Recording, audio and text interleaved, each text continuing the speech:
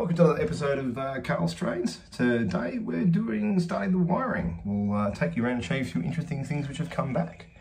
And yeah, hopefully have some lights working and some controllers working. We'll just see how far we get.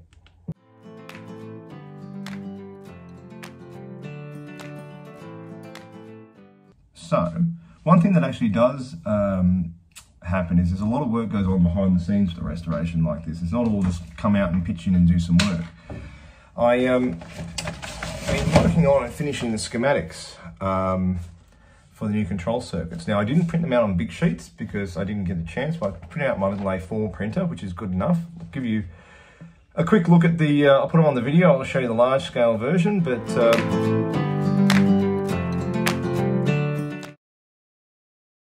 this is the PLC itself up here. This is the output relays from the PLC. This is the inputs to the PLC.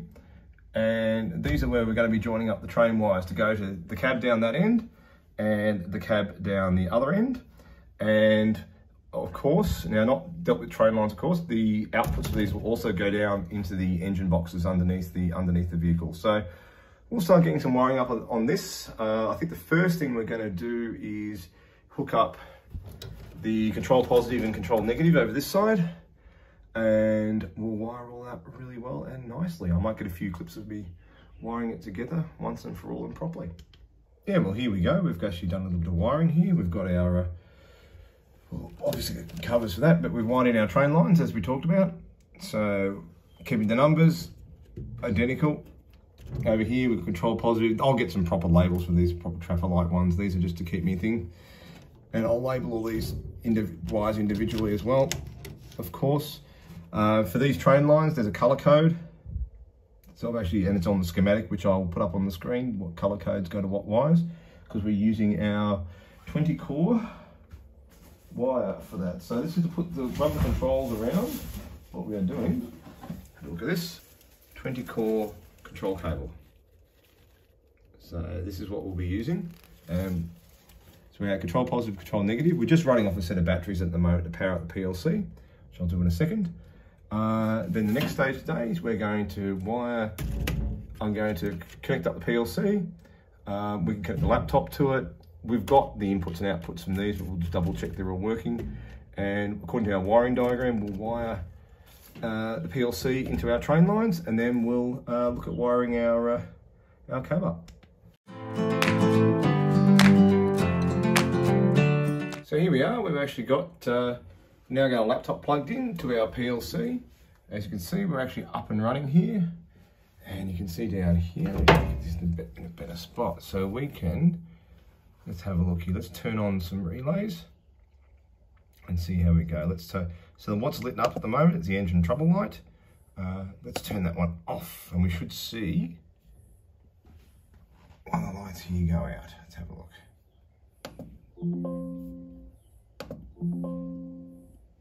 Oh, this is doing a bit of, yes. There we go. We can put it back on again. Cancel. There we go. So that is, as you can see, that is the trouble light, which should be 2, 9. 1, 2, 3, 4, 5, 6, 7, 8, 9. This one right here. Let's do it again. Force off. There we go. And we can turn it back on again. We'll cancel the force.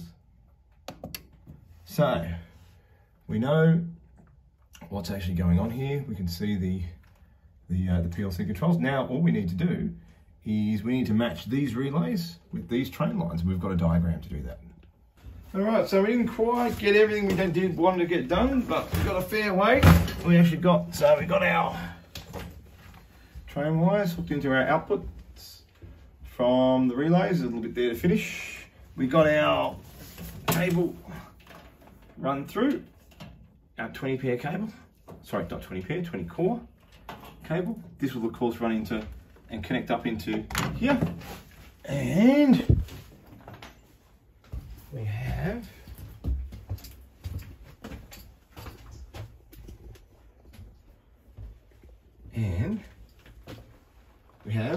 our master controller. So unlocked at the moment.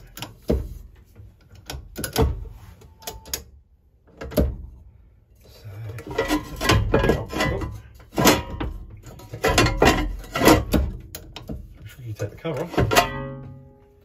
You can see we have our wiring that runs all the way up into here. Same wiring runs through the lighting there and up through here. So we've got to take out the different wire colours for the different things, hook them up, and then we'll be able to, then we'll have some lights and some control cab wiring up and running.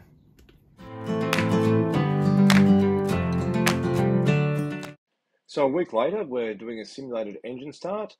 The engine start number 1 engine comes into train line 7. So let's see how it works. So a week later, we've got a bit more wiring done. It's a little bit messy, but we've got all our train line wiring into the cab. Some of the lights are working, but I just thought I'd show you a quick get this up and running, because then I'm going to go and do something else really urgent. So I've got John standing in the cab. I'm going to let's connect up to this PLC. There we go. So we can see engine isolating switch number 1, which is actually now in place and connected. We're using this old panel from ML70. All right, John, reach in, press the engine start button in the cab. Okay, engine start on. There we go. See, now if we actually had engines, this thing would be starting right now, all the way up through to the engine starting relay number 1. So the cab wiring is complete. Not everything's wired up, but we know everything works. Let her out, John. Thank you.